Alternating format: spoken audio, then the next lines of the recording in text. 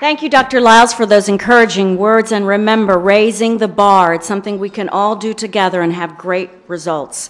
Now, as we've said, each of you has a story about why you're in the classroom and what it means to you, and each year at our opening meeting, we do hear from a parent. Today, that parent is a volunteer at PS 81 in District 24 in Queens. She's been there for 6 years. She's a busy mother, a busy community member who's very active in her hometown, one child in college, another a fourth grader. She's very committed to learning leaders. Please welcome Lydia Martinez.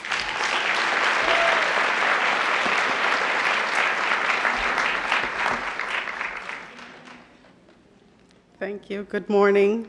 I'm going to share my story, a little bit of my story from last year.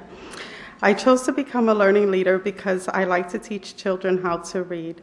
In my opinion, when you can read, all the other subjects in school are easier to understand.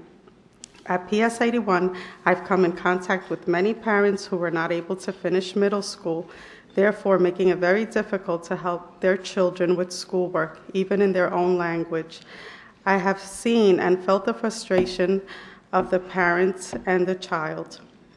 My need to help was so great that in the year 2002, when given the opportunity to take the Learning Leaders Training with Marilyn Shimon, I did not hesitate.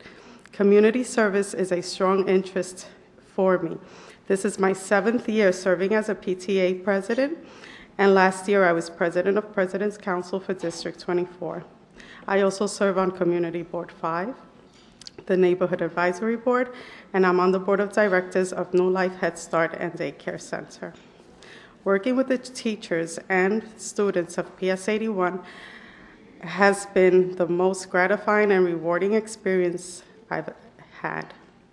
When I walk into a classroom, the children want to sit with me and are interested in what I have in my bag to make learning fun. I usually carry beads, blocks, books, pictures, flashcards, paper, pencils, crayons. Nothing beats seeing the smile on a child's face that wants to learn. Last year, a first grade teacher asked me to work with her ELL class. A couple of weeks after school started, a girl from Pakistan who knew no English came into the class. When I was introduced to her by her teacher, I could see the fear in her eyes, but yet she had the most beautiful smile. Immediately, my heart melted for this child. I felt so bad that I was not able to communicate with her and assure her that everything would be all right. Whenever I walked into the classroom, she would smile at me. I would walk over to say hello, and how are you doing today? She did not understand me. A couple of days later, a girl from Ecuador came into the class. When I was introduced to this girl, I could see the same fear in her eyes, only this girl did not have a smile on her face. She had the saddest expression I had ever seen on a first grader. My thoughts was that I could help this girl learn English, but her sadness worried me. The teacher asked me to work with the 2 girls because they needed extra help. With the Pakistani girl, I used a lot of sign language, but I couldn't get the interest of the Ecuadorian girl. One day, while in the lunchroom, I saw the Pakistani girl and the Ecuadorian girl talking and smiling. I walked over, but before I could get close, the other children came over to me to show me that the girls were friends. The children commented, "They are talking and they don't understand each other." I walked over to the girls, and the Pakistani girl pointed to her new friend. She looked happy and excited. I walked over to the Ecuadorian girl and told her in Spanish that I was glad that she had a friend.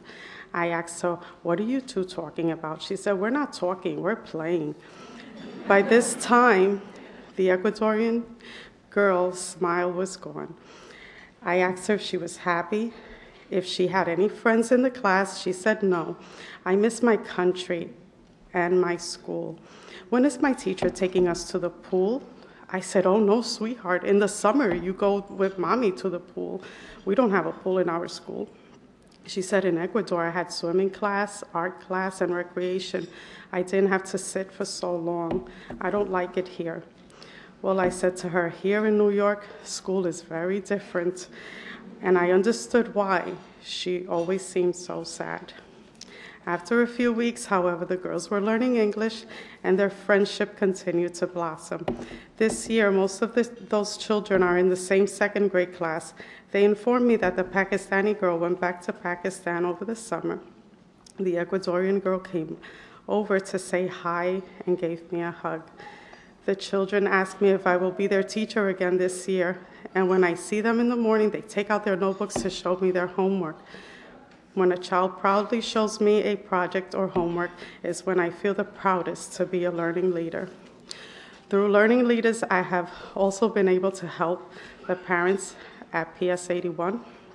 I, along with Mrs. Chung, another learning leader, translate parent workshops into Spanish given at our school by Patrick Scott, our learning leader coordinator. Our parent coordinator, Jane Clarino, and Patrick work to meet the needs of our school.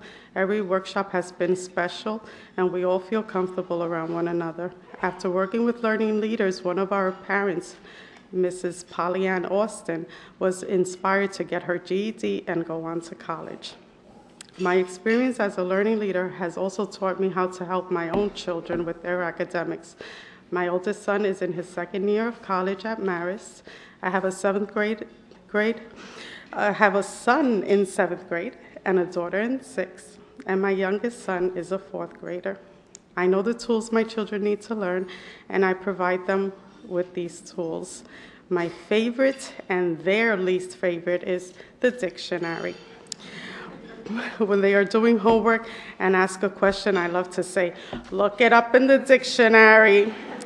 I'm very proud to say that my children are doing very well in school.